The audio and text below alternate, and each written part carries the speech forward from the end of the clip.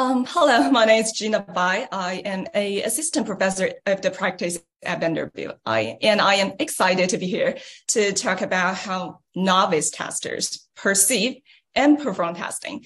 And we will be focusing on unit testing, which is the most basic level of software testing.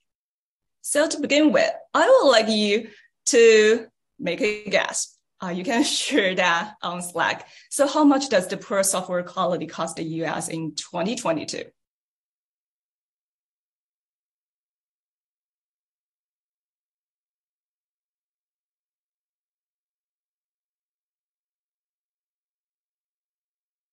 Make a great, brave guess.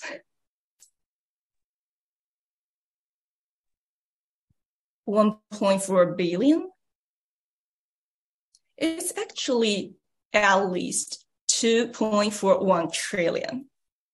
That's about like 10% of the GDP of US of that year. I know like this is horrible, right? And I'm sure this will raise the awareness of testing as a critical software engineering activity, as well as the awareness that our developers and of course our testers need to be able to perform testing well, right? However, Titus Winters, who's a principal software engineer at Google, he pointed out that most of their new grad hires, unfortunately, have very limited experience with testing. So testing skill and knowledge is one of the gaps between CS education programs and industry expectations of graduating students. And it is an open question for all of us that how to establish, how to enhance students, the new hires, or let's say the novices testing skills. So to do so, the first step is to learn how novices perceive and perform testing. For most novices, they see no difference between testing and debugging, or think that the purpose of testing is to show the correctness of the program. Well, because in most CS education programs, especially the undergraduate programs, students are usually expected to implement their programs given the description, make sure they compile, they run, they pass all the test cases provided by the instructors. And in some courses, students are also expected to write their own tests to test their own programs or programs implemented by their peers. But in general, if all test cases pass, that usually means that's awesome. The program is ready for submission. If no, it's time to debug. So I would say it's not surprising at all to see that the novices feel like they have the blurred conceptual line between testing and debugging. But the question is, can we say a program is 100% correct, or is it perfect if it passed all the test cases? Could it be the case that the testing is just not effective enough to capture, to review the failure? Or could it be the case that some of the tests themselves were just not correctly designed and implemented?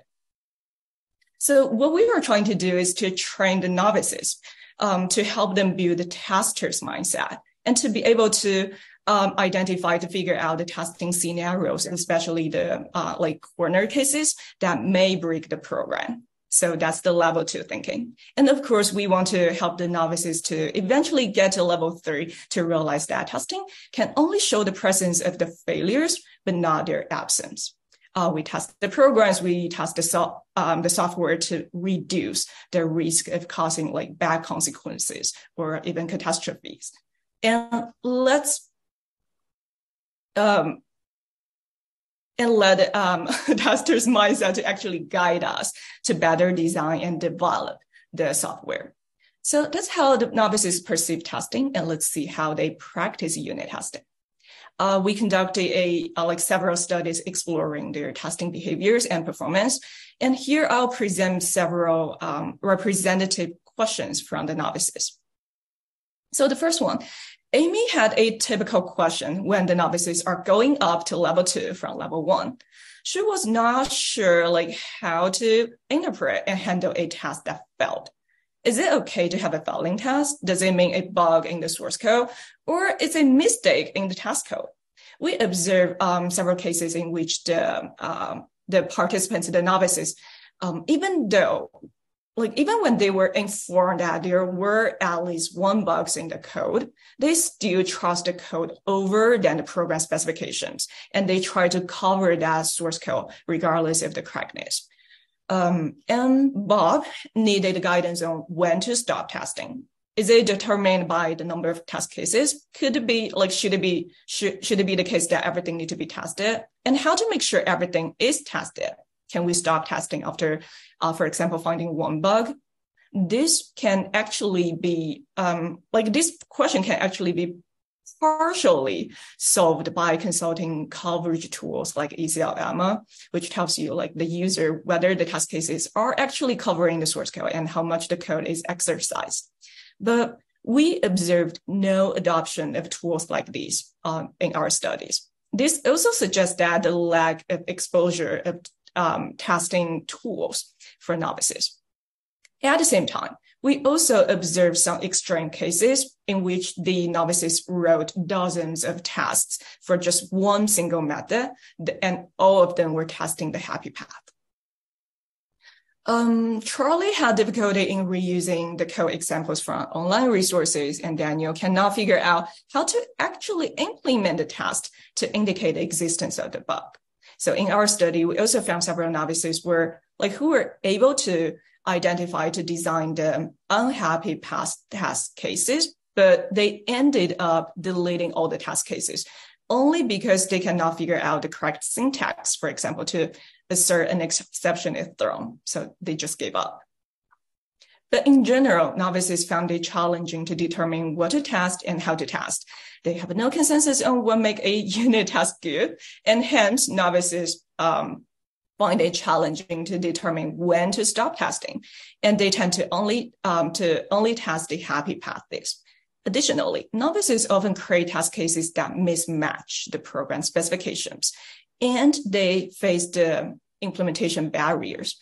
This could be from their the lack of hands-on testing practices, or it could be some misunderstanding of the program descriptions. But in response to those challenges, and with the consideration of cognitive load, well, because for novices, they have to learn new syntax, new concepts, new libraries, new tools to be able to practice testing. So we hope to keep the extra cognitive load as minimal as possible when we introduce the tool support. So we introduced a lightweight checklist intervention. Why checklists? Since checklists were able to, they're so simple, right? And they're also found useful in other software engineering research areas, such as code review and software inspection. And a big picture of the checklist is that it is static, which reduces the learning curve for novice testers. And it is lightweight enough to be transferred across classrooms, training programs, and languages, including natural languages and programming languages. And if we take a closer look at the checklist items, we can see that it is separated into two levels of abstractions, one for test cases and one for test suites. Each abstraction level also has two sets of checklist items, the items that they should do, representing the important required elements, and the items that they could do, representing the best testing practices. So it contains tutorial information. It briefly introduces the use of test class components. The checklist also provides the testing strategies, for example, the equivalence class partitioning and boundary value testing. We didn't explicitly name those strategies in the checklist instead, because they're novices, right? So instead, we remind them, think about those cases. What's more, the checklist items also designed to address the common mistakes and test melts that observed in prior studies, as well as in the classrooms. And you can see bad naming is one of them, just like what Christian said, the naming matters. And the checklist is definitely not a golden standard for practicing testing, but it helps the novices to write tests that are of good quality and reduce the number of unwanted, unneeded, redundant tests. And we found out the checklist works well, and it is at least as effective as a coverage tool like ECL-EMA for writing quality tests for the novices, which indicates that the tool support does not need to be sophisticated, to be mature, to be effective. And we also found that the novices who have lower prior knowledge in unit testing should benefit more from the checklist. To summarize, most novice testers see no difference between testing and debugging. We cannot blame them, and they believe the goal of testing is to show the correctness. We discussed the challenges that they encountered when practicing testing, and we also show that a tool support does not need to be sophisticated to be enough. A simple checklist could sometimes do the magic. And I'll open to the questions. Fantastic. Thank you so much, Gina. Again, another great talk. We have time for questions. So if folks do have any, please feel free to be putting those in the Slack. I'll kind of kick things off. I really find this really interesting, especially since I've been working at George Mason and I've been teaching a software testing class and reflecting on my own CS education. I realized that I never had that type of education in my explicitly and in depth, right? With what it means to write tests, to think about tests. Do you think that part of the problem that led to this research is that we're not focusing on that enough at a deeper level? And do you think that interventions like this could also support how we teach testing, for example?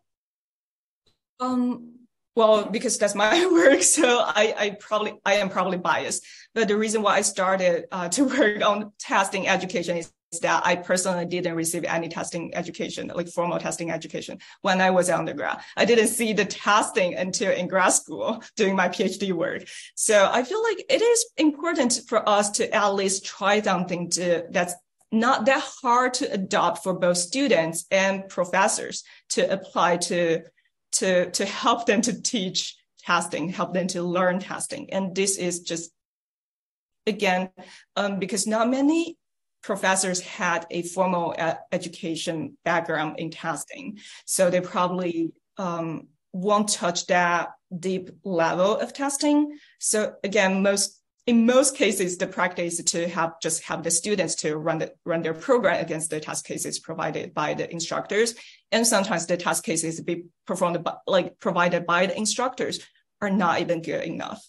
So absolutely. I feel so I feel like the checklist may work as at least a minimal threshold of what your task we need to cover.